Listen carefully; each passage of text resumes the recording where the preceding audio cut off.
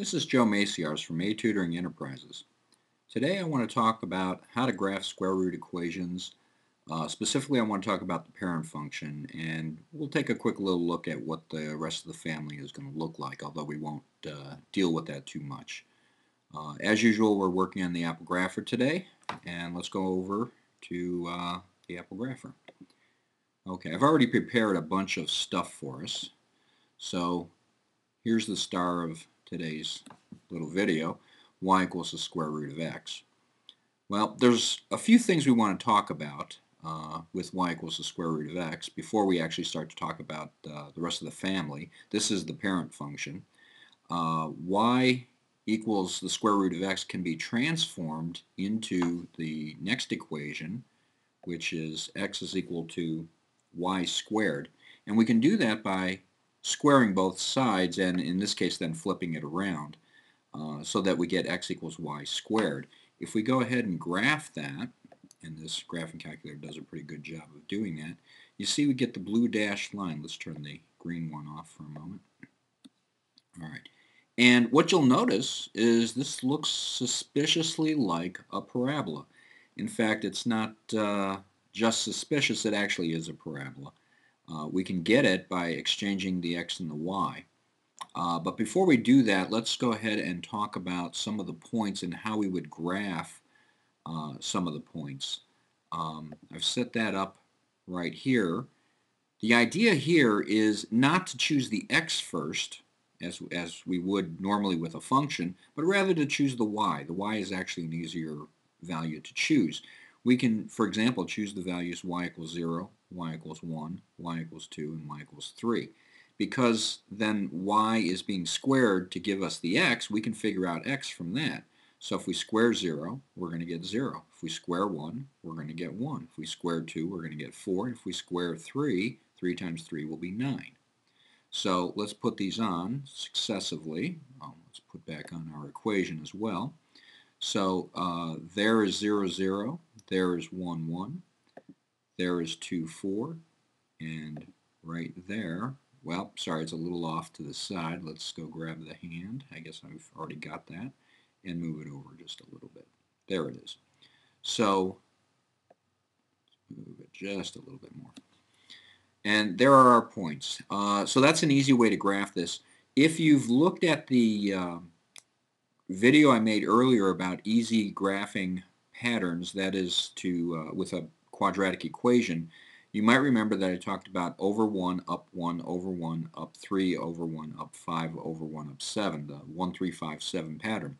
Well, that pattern applies here, it's backwards.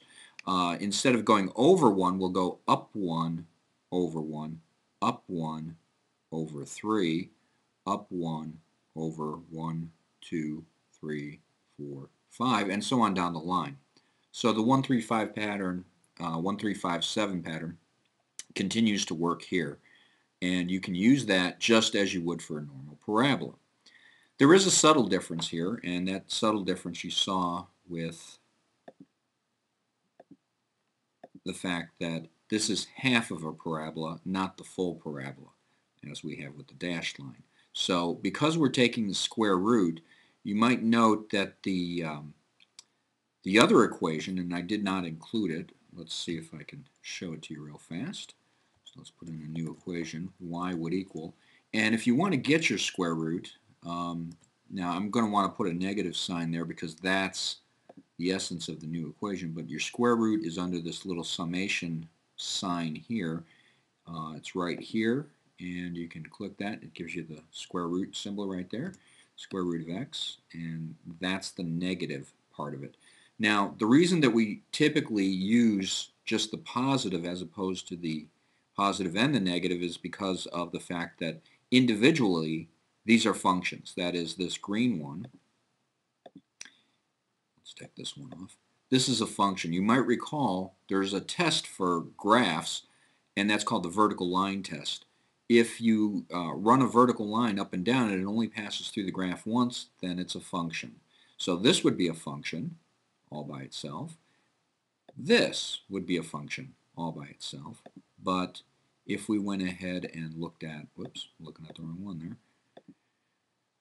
This one, all by itself, this would not be a function because any vertical line would pass through any valid point twice. So for example, a vertical line at 3 would cross here, and therefore this is not a function.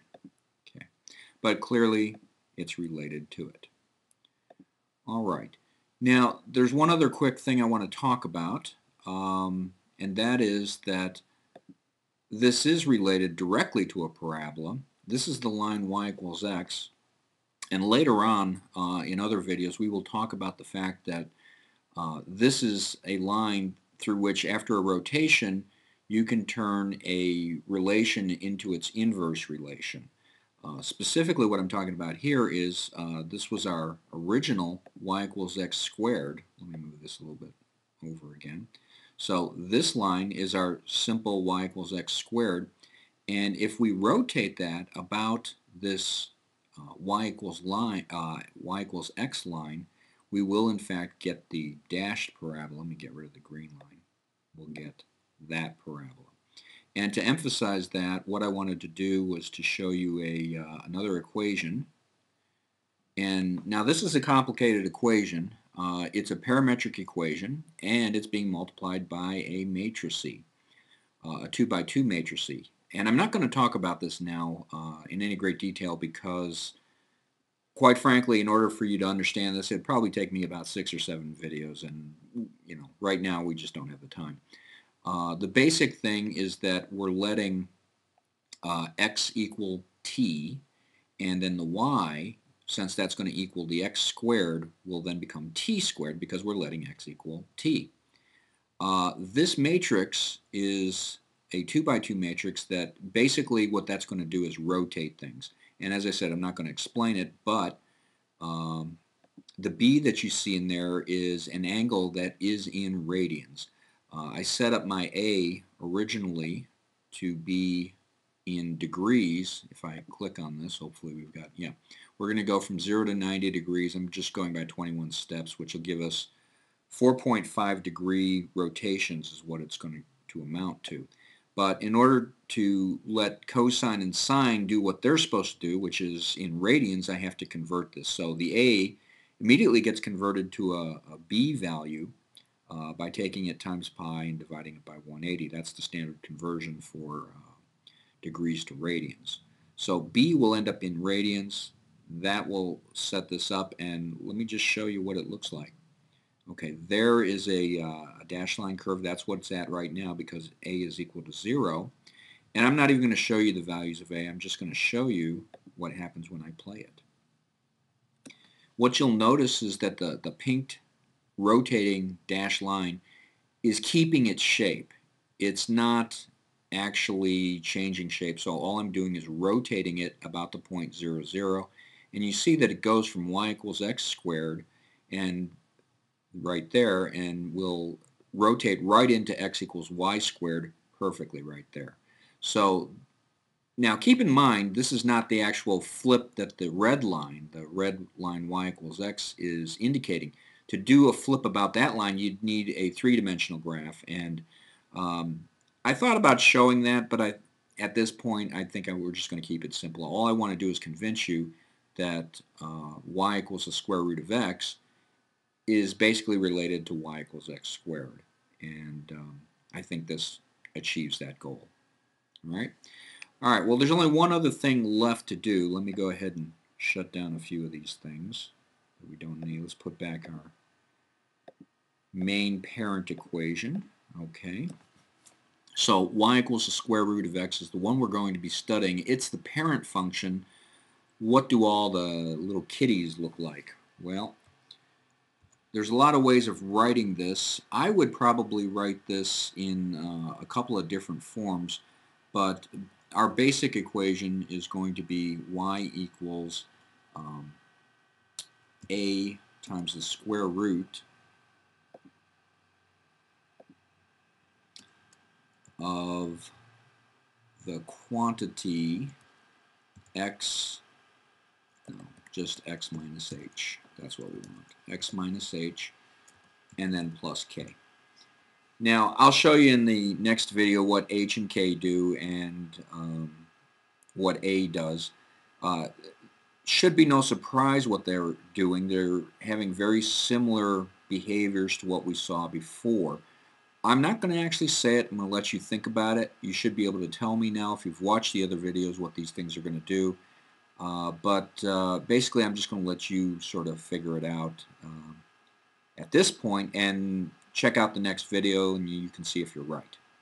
So that's it for meet the parent, the y equals the square root of x, and you got a quick look at some of the kids. And of course it didn't like that because I didn't define a, h, and k. Well, actually I guess I do have a defined, but it's not what it's supposed to be.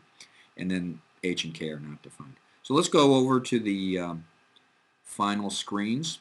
Again, this is A Tutoring Enterprises, and we were talking about how to graph the square root equations. Specifically, we were talking about the parent function. Okay. My name is Joe Maciars.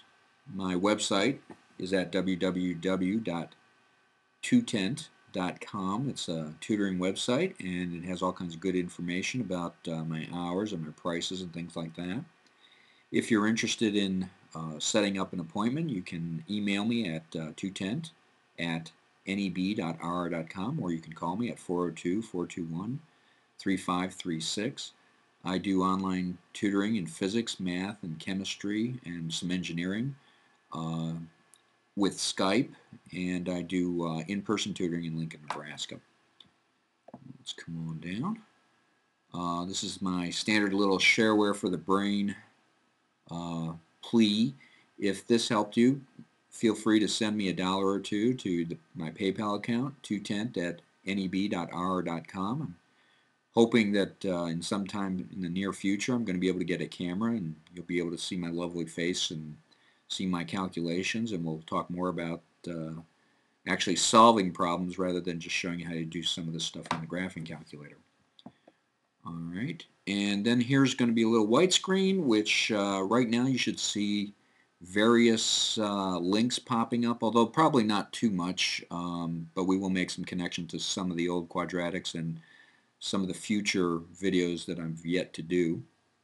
And last and not least, please hit the like button if you like the video. Heck, even if you didn't like it, go ahead and hit the like button. I don't mind. I appreciate you watching the video, and till next time, have a good day.